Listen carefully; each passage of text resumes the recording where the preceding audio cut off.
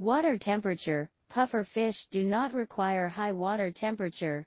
As long as the water temperature is above 20 degrees Celsius, they can grow normally.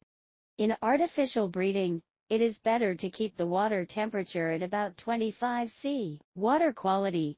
Puffer fish have high requirements for water quality, and breeders need to keep the water clean.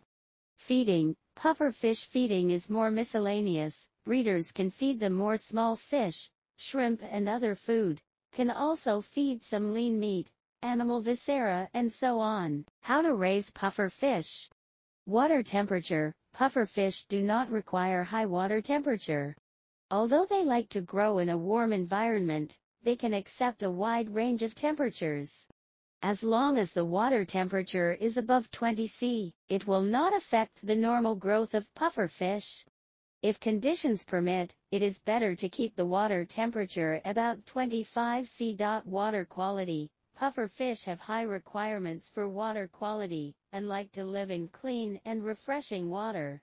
In artificial breeding, they need to change water regularly, and clean up the impurities in the fish tank regularly to slow down the deterioration of water quality. If conditions permit, a circulating filtration system can be installed to keep the water clean. Feeding. The puffer fish does not have a high demand for food, and its feeding habits are relatively miscellaneous.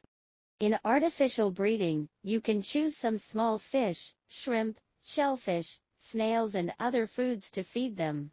You can also choose some lean meat, animal viscera, and synthetic feed to feed. What should we pay attention to when raising puffer fish? Living habits. To breed puffer fish, you need to know what waters they originate in.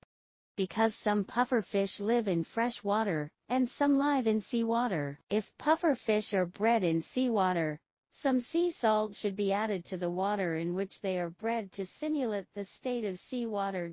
Reasonable feeding. When breeding puffer fish, we should also pay attention to reasonable feeding and ensure the diversity of food, so as to ensure their nutritional balance.